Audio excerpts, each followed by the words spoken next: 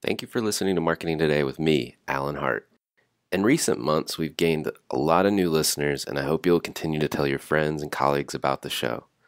This week, we're going to Into the Vault and re-releasing my interview with Stephen Handmaker, the CMO of Assurance. Stephen's a dear friend, and his thoughts on culture, technology, and talent are timeless. Get ready to rock out to a rock star of marketing. For all of us, it's about predicting where the consumer is going and getting half of it right.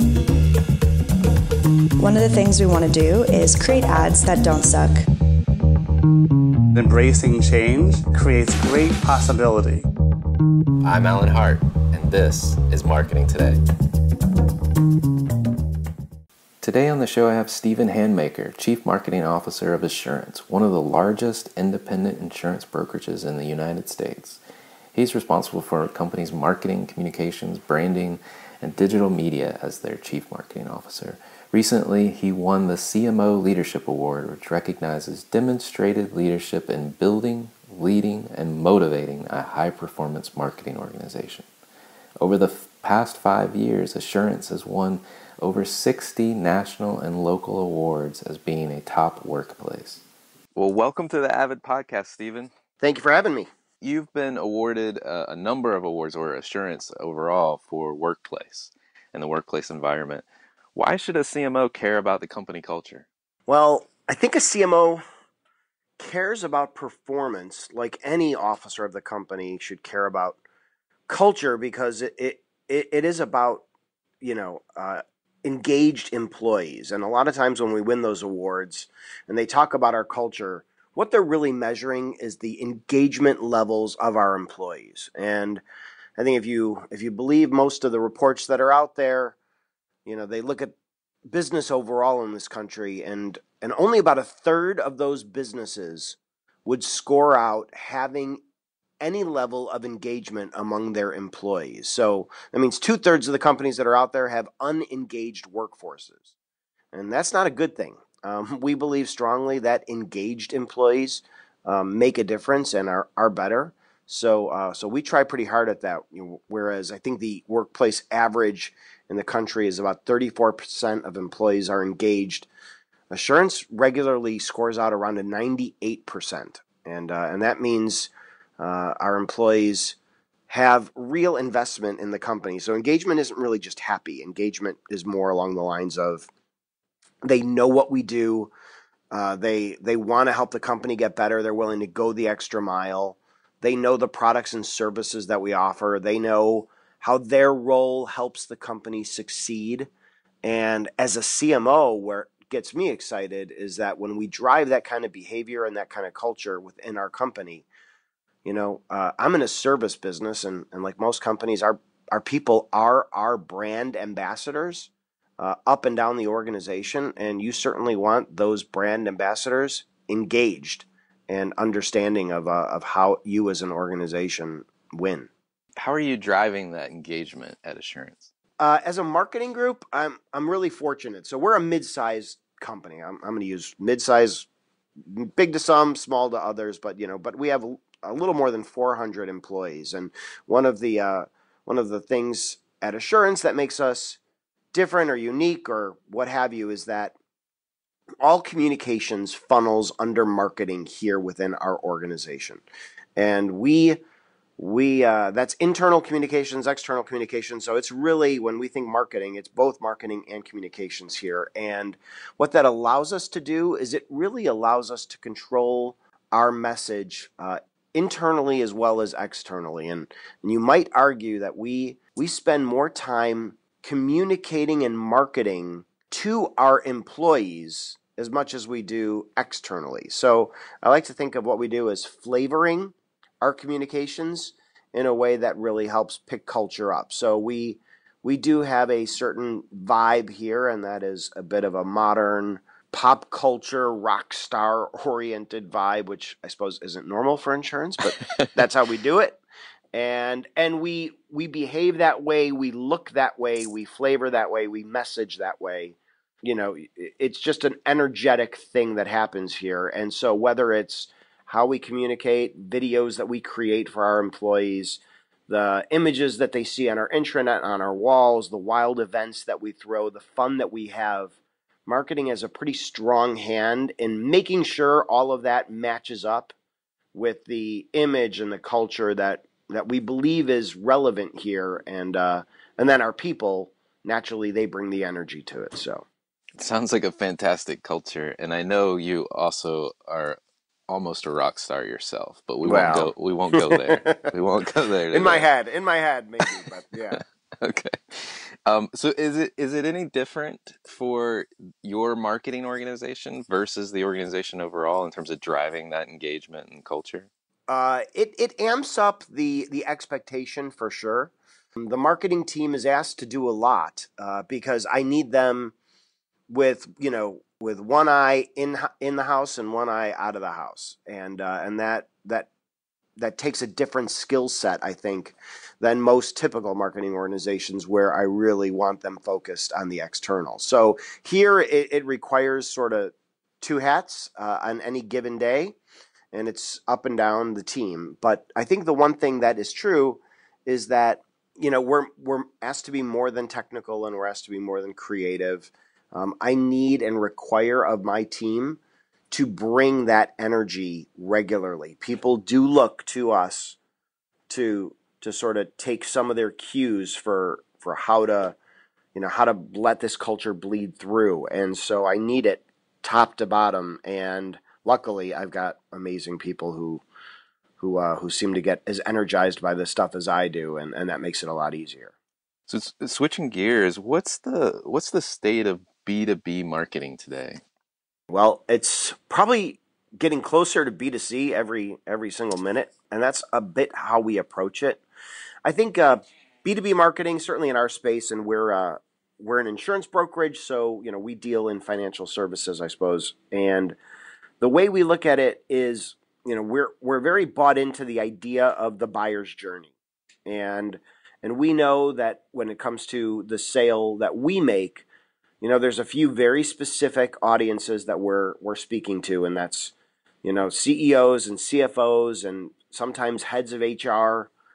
Some companies have their own dedicated insurance risk managers, what have you. And so we have a few very specific audiences who go on their own buyer's journey. And so as that's become more of a thing, rather than focus on the funnel, we're focused on the journey. And it's proven to be really meaningful to us. And I think that, where B2B is becoming extremely content heavy, I think that's important, but I do think timing matters. So the buyer's journey really helps us take our content marketing efforts and marry that with the right time, not just right people, but right time that they need to receive a message for maximum impact. So I would say, B2B marketing in many ways is, yes, it's one company speaking to another company, but we never can forget that there's still an individual inside that company who's making their own decisions for their own reasons. And,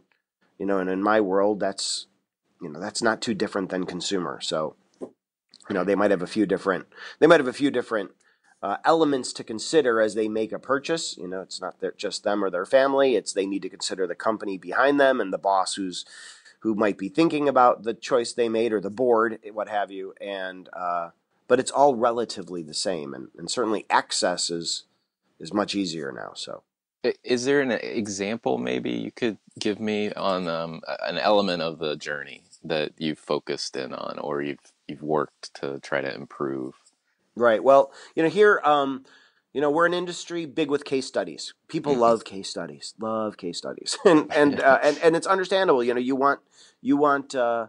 We're proud to show examples of how we've helped, let's say, a certain kind of company overcome a certain kind of objective, and understand that there's other similar companies who are going to recognize themselves in that and want to have that same experience. So case studies work all the way around. Well, unfortunately, what we were discovering as a group is that we were producing these great case studies and we were making them meaningful. And what we came to discover is that we were trying to present these case studies to a buyer at the completely wrong step of their journey. In other words, They didn't want to see the case study right at the early on consideration phase of, hey, I just need to start to engage somebody. Then there's the middle phase of getting to know them, and we're also trying to jam a case study down their throat. That's not when they want to receive that information or are open to getting it. But there is a time when that case study throughout the journey becomes much more receptible and meaningful and makes a bigger impact. And that is very much when we have found that, now is when that has major impact. So why are we bothering trying to push this case study at them, throughout their buying cycle when it's completely irrelevant? It would be much more meaningful if we present it at the right time. So thinking about the timing of matching our communications to the buyer's interest has proven very telling for us. Interesting. So how does technology play a role in those marketing efforts? Huge. Huge here. So we're all bought in. I'll admit, I'm all bought in on technology and have been for some time, and easing this process and making this more meaningful. So it's not just CRM, though certainly CRM is something that we utilize as an organization.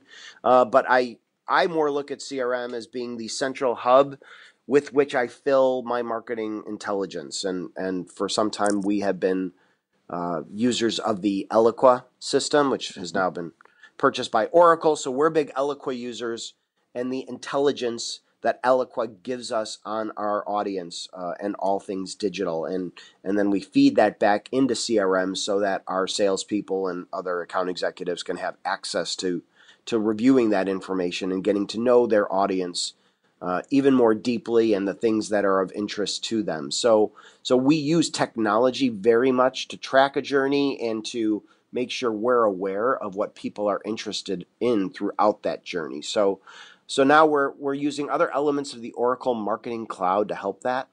We use a video distribution system now.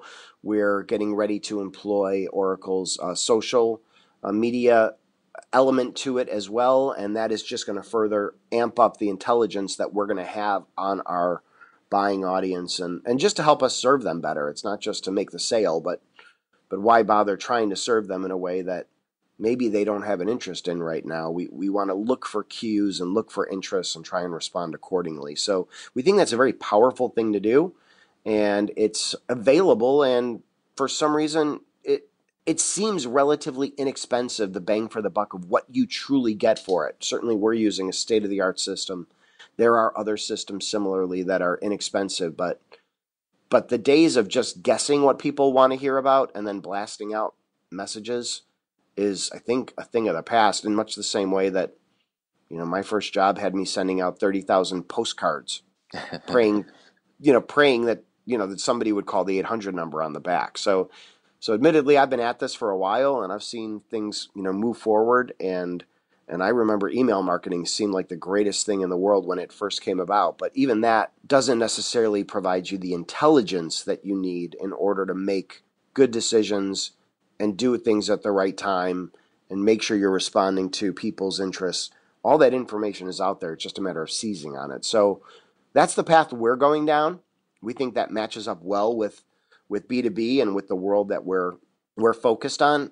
It's not easy. It's new technology. It's new not just for the marketing group. It's new for the salespeople, and it's a lot to digest. But we're focused on making it work. We know that the world isn't spinning backwards. How's that? So we're. It sounds like technology, you found a way to make it work for you. A lot of CMOs I talk to kind of baffled by it, or they're trying to figure out how to stitch different systems together. Any tips or thoughts about, how you've approached it, or lessons you've learned that you can pass on? Yeah, thanks. That's a good question. And I would tell you that, we have made it work for us, but again, we're still learning. But I would step back and say, so we now use a pretty great system. I think, Eloqua, and there's a few others that are out there like this, whether it be Marketo or what have you, are kind of state of the art for what they do. But we limped into this with a very inexpensive system to start to let us look at intelligence. And we spent about a year and a half using that system. And for the most part, the first year, we didn't even share the intelligence with our sales staff. We were, as a marketing group, just poring over the unbelievable amounts of data we couldn't believe were available to us and not just data in a mass. The thing about these systems are they're data focused on individuals. So we spent real time very inexpensively, and there's still a lot of very inexpensive systems out there. I think it was at the time it was like $500 a month or something like that. And Wow. it really let us look at, hey, John Smith, all of your digital interactions with them, 80% went ignored. But of the 20% that they didn't ignore, here's exactly what he was doing and what he was interested in. And we were trying to figure what conclusions we can draw by those things. And then once you engage John Smith, you realize that, boy, you can have a much better conversation just understanding a bit more about what his interests are as opposed to guessing. So we limped in, and I think that'd be my biggest suggestion is you don't need to spend a fortune in order to get comfortable looking at this and figuring out how that could work for your organization. So That's a great great suggestion. Great suggestion. So with all this technology, as well as the two hats that your marketing organization has to wear in terms of internally driving the culture and external market-facing activity, what does that mean for the marketing talent that you need inside your organization? It's challenge. It's not easy, particularly the technology part. Creative just doesn't cut it anymore. We used to say, oh, marketing's filled with all the good creatives and researchers or what have you, and that's all still true. But you do need people who are comfortable with technology now. I know I was recently I was hiring for a writer to come in and be a Marcom person, a project person, and the person stepped in from college, a great, smart young person who told me that they're anti-social media. And I remember thinking, wow, well, congratulations, I'm done. because that might be a great personal stance for you, but that's not the reality of what's happening in the world today, particularly from a marketing standpoint. And I don't have time for that. So I need somebody comfortable with technology, and that's a challenge, particularly all this great new stuff that's out there, meaning all these systems. They're still new, so it's not like there's an endless supply of people out there who have years of experience working on them. So to some extent, we have to rely on the ability of us to work with these folks as well as our vendor partners and know that they can be trained up on the technology rather quickly. So you need that technical bent if you're going to be a user of it, and comfort with technology is incredibly important for us. So how do you find these folks? Well, a little bit of every which way, and I suppose that doesn't make us unique. There are two things that might make us unique. One is that we are big on employee referrals here as an organization. We have made our living growing by employee referrals. One of the benefits of being considered a great place to work when you get on all those rankings, be it Fortune magazine or whatever, is that your employees, your engaged employees that I spoke about earlier, are incredibly proud to talk about the organization and to refer every friend and family member they know to come work here at what a great place this is. So finding talent is something we've done often through employee referrals, and that is one way we get great names coming to us. Another way is that when you're on every best place to work list in the country, you get a lot of resumes, and we do, and that's for sure. But when it comes to this very specialized technology, in some ways, you still have to seek it out, and you have to look for vendors, and you have to know how to leverage social media to call out very specific interests. So I would say there's not one right way, but we employ a lot of ways. Finding them and identifying possible candidates is something we do. Vetting them is the hard part. Vetting them is something as an organization we're not an easy place to break into, and the good or bad, it's just kind of the way it is here. And what we do is we do have a pretty rigorous interview process and a selection process. We're looking for talent, but at the same time, we can't forget culture and the importance of culture here at our organization. So we hire a great deal for culture fit in as much as we do for talent fit. We probably lean towards the idea that we'd rather have an open position for a longer period of time if it means we haven't yet found the person who combines both the skill set and the culture that we need to maintain our organization. So talent's the never-ending challenge, and it is a big part of my job as a CMO is to constantly be out there trying to look for and identify talent. So I do have a bit of a pipeline, if you will. I'm always looking, and I suppose if you're another business leader and I'm getting to know you and the people in your organization, you can probably be sure that I'm looking for somebody to steal. Unabashedly, talent wins. I get that, and I always am keeping a little stockpile of names of people I'm interested in my back pocket. So I love that. I love you're looking to steal people from other hey, organizations. blatantly honest. What can I tell you? I love it. I love it. So I think I've heard you talk about this in the past when we had a prior conversation, but I'm going to ask and see if you want to talk about it. So I'm a psychology undergrad, and I love the use of behavioral profiles, sometimes personality, but more interested in kind of behavioral profile tools. Do you use anything like that in the vetting process or the screening process? We do, and we're big believers in psychoanalyzing everybody. I'm always amazed that. So we have a standard group. It's an Omnia profile is the one that we use. There's all kinds of others that really look for, and it's predictive. It's not meant to be, hey, this means you're bad or good, a bad or good person. It's just meant to say, hey, for this particular role, which we have scored and focused and set behaviors of what we think would equal success, how do you match up to that? And so we take these Omnia profiles and we basically give them to everybody applying for a job. And then we match them up to the job that we've already set forward, and we take a look at what happens. We want to bring people in who are going to succeed.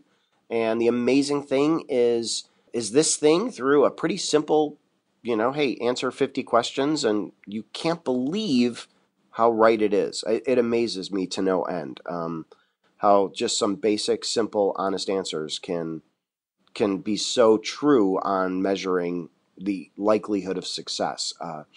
There have been times over the years where we have tried to beat the system, meaning we come across an amazing candidate that we think, oh, they can't be bad. They're for sure going to kill it here.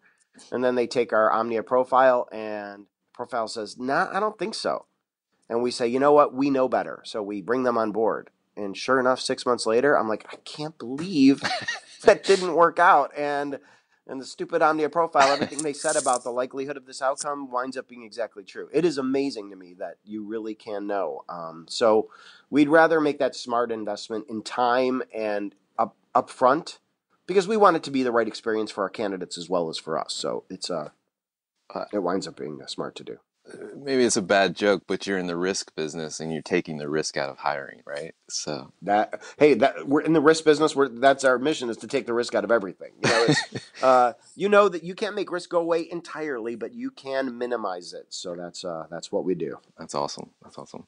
So this is the last question, but I enjoy this question the most. You got to get your crystal ball out. And what I want to know is, what do you predict for marketing's future? Ooh, the future of marketing.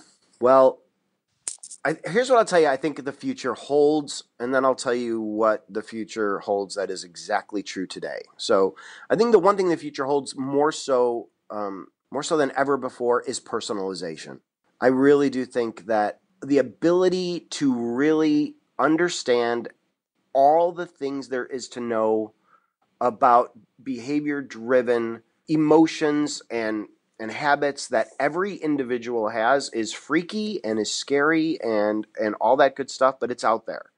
And I really do think that a business's ability to reach its audience in a extremely personal way is what's available to all those willing to take advantage of it. And I think we'll see more and more and more of that go forward. So I think unfortunately the world in which we live, the technology that's available, the amount of information about us as individuals that's out there on social media and other channels makes it very, very real to get very personal with somebody. And as you know, often getting personal can really help make a difference. So I believe personalization is something marketing will dive deeper and deeper and deeper into, probably until it scares us all to death. So I think that's part of the future.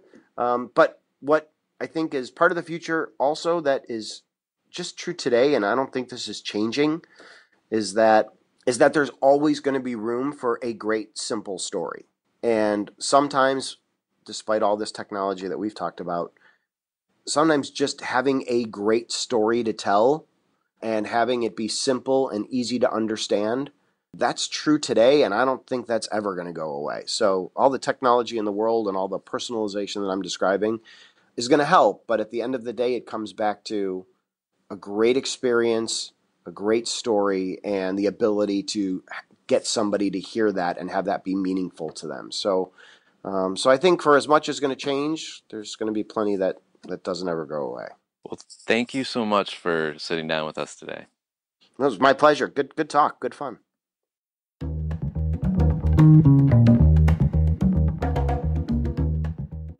Marketing Today is brought to you by Atomic. Atomic focuses on unleashing the growth potential for clients we serve.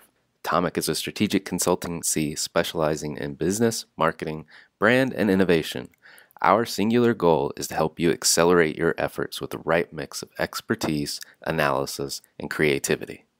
Check us out at atomic.com. ATOMCK.com. Hi, it's Alan again. Marketing Today was created and produced by me, with project management by Sarah Williams, audio production by Aaron Campbell, writing and editing by Kevin Greeley, social media support by Megan Woods, art and graphic design by Sarah Dell. If you're new to Marketing Today, please feel free to write us a review on iTunes or your favorite listening platform. Don't forget to subscribe and tell your friends and colleagues about the show. We love to hear from listeners at info@atomic.com. I'm Alan Hart, and this is Marketing Today.